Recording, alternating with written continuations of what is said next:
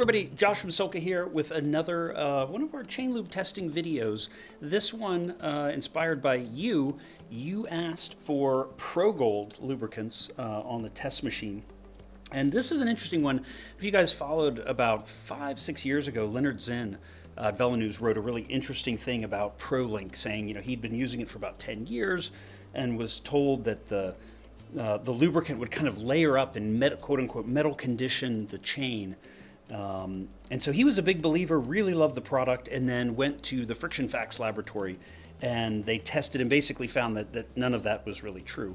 To ProGold's credit, they changed their marketing. They don't use any of those terminology anymore. They don't talk about that as a feature. But they still have a pretty solid market presence, and I'd say a lot of people who are fans of the lube, and I would say, my opinion, it's a very good lubricant. It's just really kind of an old technology right now compared to some of the newer stuff. So you asked for it. How does ProGold ProLink compare to Synergetic?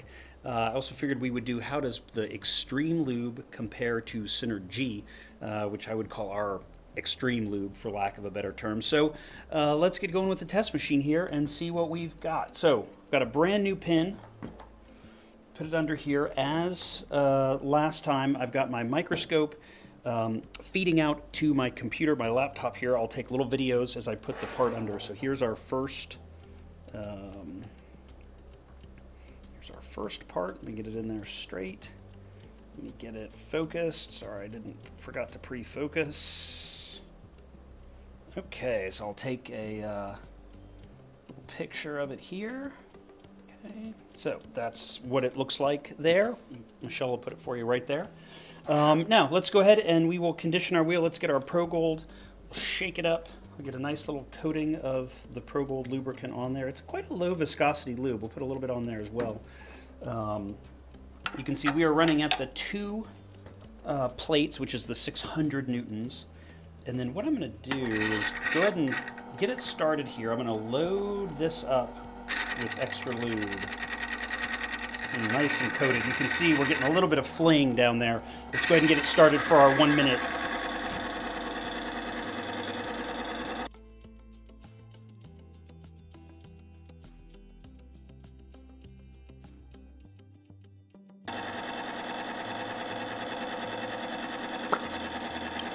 Ooh, it's got quite a smell. 20 seconds to go. You can really tell the sound. It's really stabilized. I would say it's doing better than I expected. This was an interesting lube when they friction tested it. It's I think tested around 8 watts of friction, whereas some of the top lubricants are in around the 4-watt range. Again, I think it's just a little bit more of a historical technology than a current one. Oh, timer is done. Let's go ahead and stop and pull it out. You can see a little bit. We've got a good bit of flinging going on there. Oh yeah, that's, actually say that is better than I expected. Not amazing, but better than we expected. So let's get it ahead, put it down there, and I will get it in the video. Okay, we'll get a picture taken of that. And look at that. That's probably about a 2.5–3 millimeter scar. That's actually quite a bit better than a lot of the older technology lubes that we test here on this machine. So ProGold standard chain lube, I'd say not bad. Not bad. So for a lube that we know it's not super low friction, we're probably talking about 3 to 4 watts off of like the Synergetic. But from a wear tribology perspective, yeah, I would put it probably in the top 20% of ones that we've seen. So interesting result. Nice job, ProLink. Okay, let's take it. We'll rotate our pin. Let me get everything clean. Michelle, speed us through the cleaning process. We'll get everything cleaned up and we will try Extreme.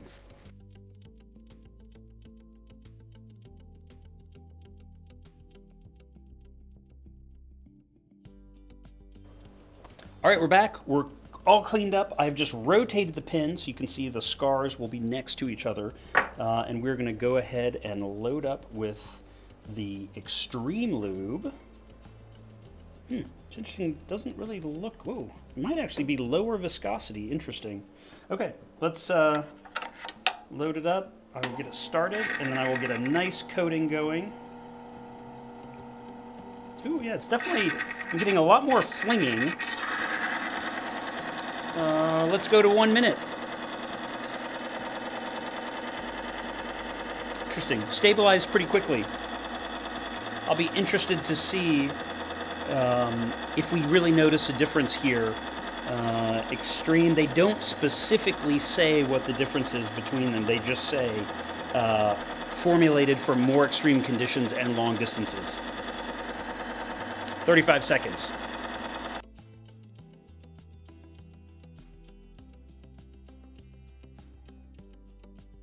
Stop timer.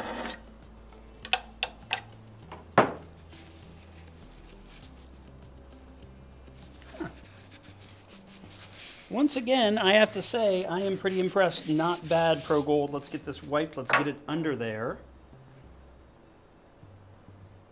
There is, let's get it shot. There is our second scar right on top.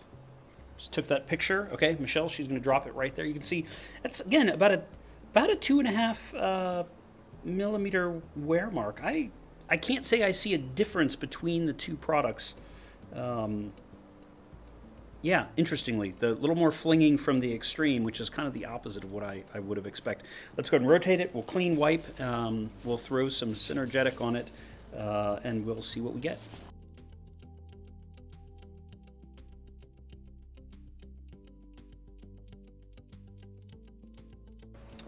All right, we are back. We've got our Synergetic. We'll give it a little bit of a shake. I'm going to go ahead and put a little bit down on my upper wheel here.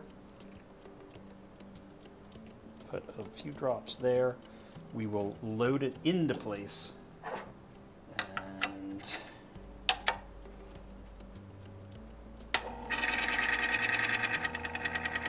give it a little bit of a coating. That's probably plenty. You can see it's nice and coated. It's kind of nice that the color here actually gives me a little bit of a thing so you can hear it. Yeah, let's hear how it goes. Ready? Nice and quiet. All right, 55 seconds.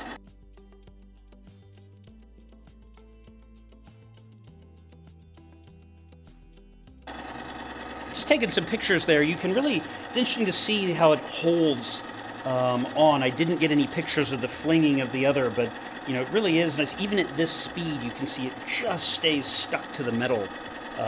Quite well. As we've seen before, you know, when we lift it, you'll get that web because it does have a little tackifying agent in it, and so we'll get some flinging at that point. But for the actual running, it's always fun to see how well it stays in place. Timer is done. That's my 1 minute. I'm gonna go ahead and stop it. See if I stop it first, I've learned my lesson. I don't fling. Now I'm gonna drip. All right, let me get it. Let me get my wipe and. There we go. Take a picture. And that is the classic Synergetic wear mark right there. It's right at a little under 1 millimeter, so we're talking probably a little less than half the wear in the 1 minute test. Again, the ProGold really surprised me. I was not expecting a 2.5 millimeter patch, but the 1 millimeter Synergetic, that's, again, 2.5 times less wear. We also know it's a faster lube by as much as 4 watts, depending on which testing you look at. But we'll go ahead and post that Friction Facts Velo News test result here. Oh, actually, we're doing it digitally. Michelle, put it right there. You can see that the ProGold's out here with the Synergetics all the way over on the left. You're talking close to 4 watts difference. That's not small, especially when you consider that we're also less than half the wear in the test. But let's now go to Synerg-E. We'll rotate the pin again. And I'm going to go ahead. I'm going to get a little bit crazy here. I'm going to go at twice the load and see what happens with Synerg-E. So let's clean it up.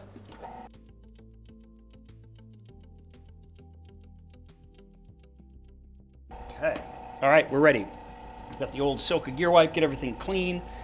We take our Synerg-E, make sure it's closed before I shake it. Made that mistake earlier. That was not pretty. So we just want to get it nice and shaken. You know, you do have the tungsten disulfide is a heavy particle, and it's a little bit of work to get it back in suspension with these lubricants. So you want to invert the bottle, shake it upside down, and that's going to really do the best job of getting those particles stirred into the lubricant. So what am I doing? I need to stop that. I'll put a couple of drops here.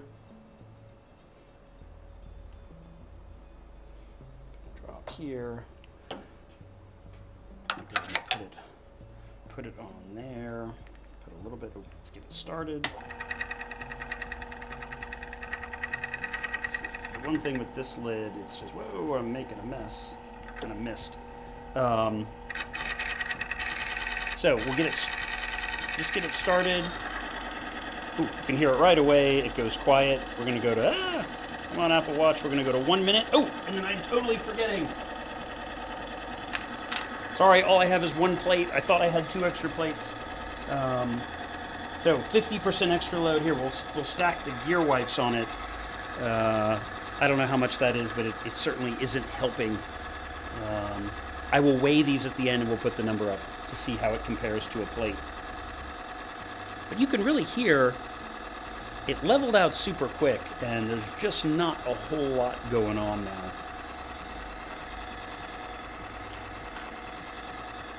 24 seconds to go.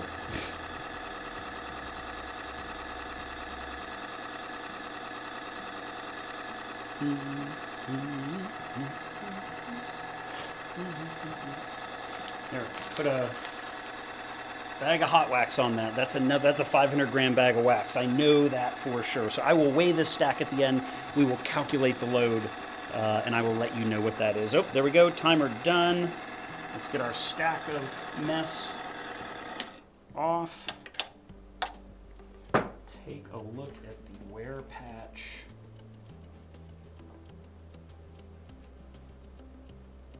Ooh, look at that. Synergetic and Synerg-E once again. That Synergetic patch is, here, let's take that shot, is, get it a little bit more centered. Yeah, the Synergetic patch is 1 millimeter. This is probably about 1.1. We will calculate the load, throw it up there as soon as I'm done shooting this video so you can know what that is. So there we have it. You wanted it, ProGold Extreme. We did it. I would say, you know, not a terrible product. Not nearly what I expected compared to what the friction results, as reported by Vela News and Friction Facts, would have led me to believe. Typically, when you're in the 8 watts of friction sort of range, you're quite a bit higher wearing.